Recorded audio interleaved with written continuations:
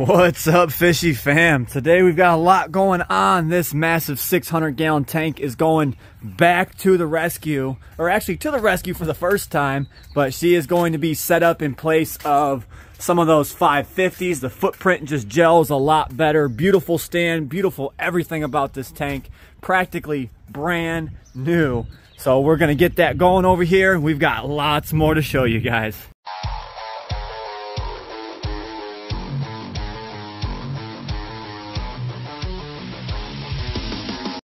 All right, so while I'm here, I might as well give you guys an update on the nursery. You guys remember last time the mural was coming along? Well, this is what it looks like now. You can see all them corals are colored in. You got the eagle ray over here. Of course, you've got, you know, the Moorish idols, the royal grammas, copper banded butterfly, coral beauty angels, the hippo tangs, the raccoon butterfly. And of course, you've got Crush and Squirt up there. She is, I think, like 99.9% done with this wall. There might be a few touch-ups on it. And then she's doing the open water scene over here. So, not too much longer, and this will be done. While I'm here, one thing, we've got a gift for you. Wishing you and Josh a lifetime of happiness with your beautiful baby girl from Alexandra Stengel. This was a little seat there for the baby. So we thank you very much. It is appreciated. And I believe that catches us up on everything baby related. We've made it back to the rescue now. The tank is starting to be unstrapped. I went ahead and took these doors off. Really nice how it's done. You can see these pieces are welded on and it's a powder coated stand. Absolutely beautiful. But these parts are welded on and these doors just kind of slide on over them. And they basically have metal doors all the way down the front. Tank also came with this 150-gallon stock tank, and there's a beautiful piece of driftwood right inside.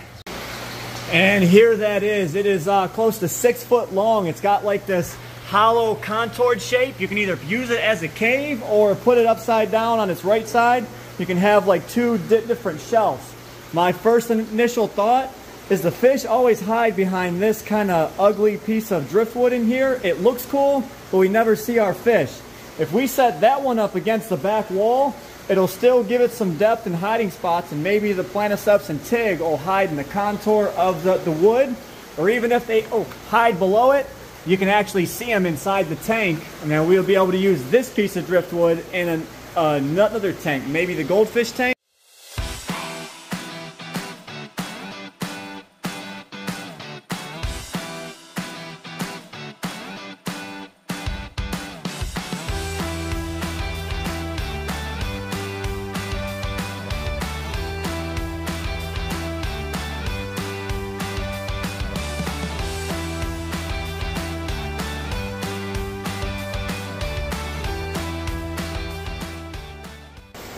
All right, so just so you guys can see how tight this is, there's literally no gap there. There's a ½ inch we have to spare in between each of these tanks, and this tank is going straight out the door. This is how we designed it, how we designed the walkway. Besides this 125 here, I had to move that over a ½ inch to be able to get the room, but that was our original plan. We've got a 4-foot walk here and a 5-foot walk over by the 4400.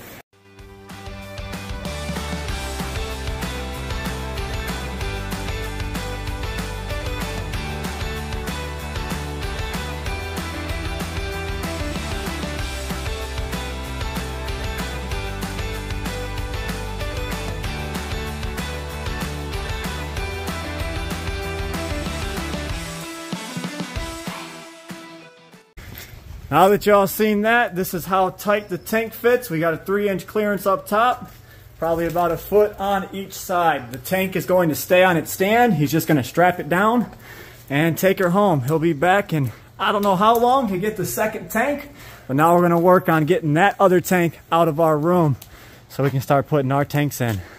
There we have it, empty once again. It's a sight you don't always see. So now this tank has to come out. But to do that, we've got to drain this 180 right here and get these fish moved into that empty spot over there. Big Rich, can you put the roller under for us, good sir? I can do that. Come on, supervisor. Ready? 1, 2, 3. A little higher. There you go, right there.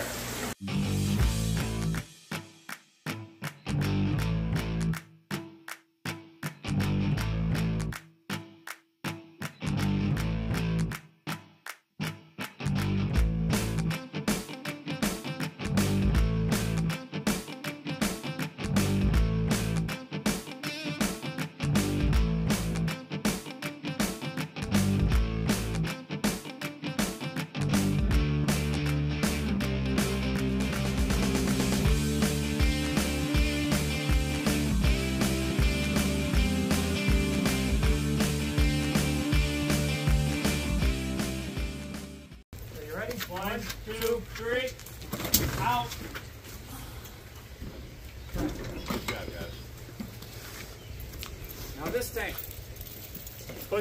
Roll her under each side. Why are you wearing black so much anymore? We're twins.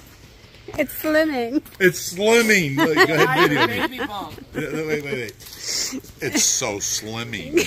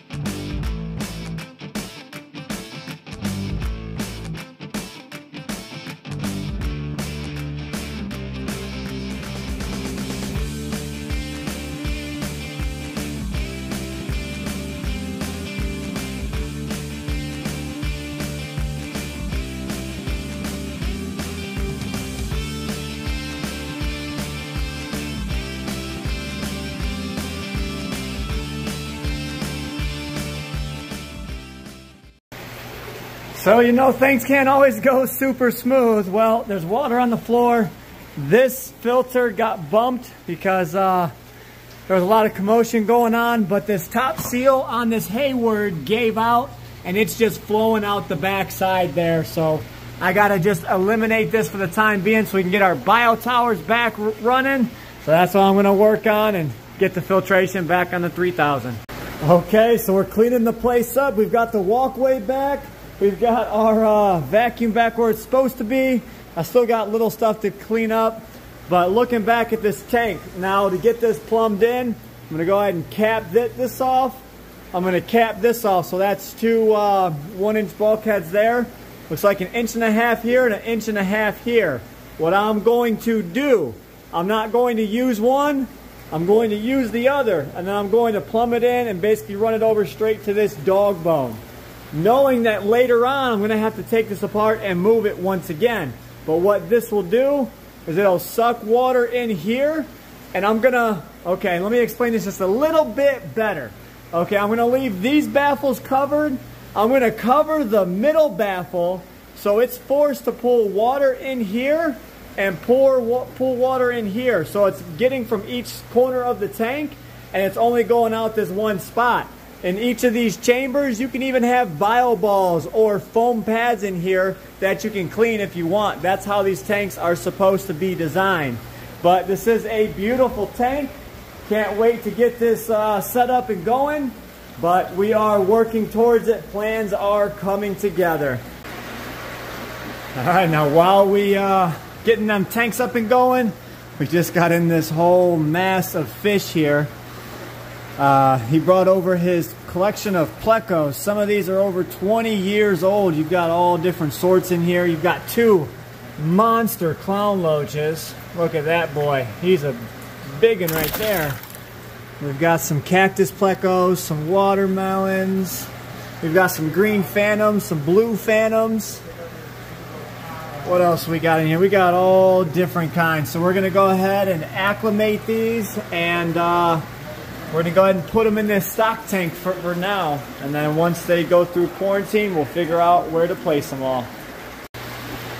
All right, they are in their tub. You're going to see plecos all over the place. So they're going to quarantine this 150. And I've got some places for all of these. Actually all of these we're going to keep. All the smaller plecos are going to go into the Bellagio with all the different plecos we have in here. And then the couple of big ones, I've got something special for them. So you guys are going to have to stay tuned. And them big loaches, of course, they will be staying with us. They'll go ahead and join the other clown loaches. Sorry, I'm drawing a blank here. But back to this tank. One more thing we can do.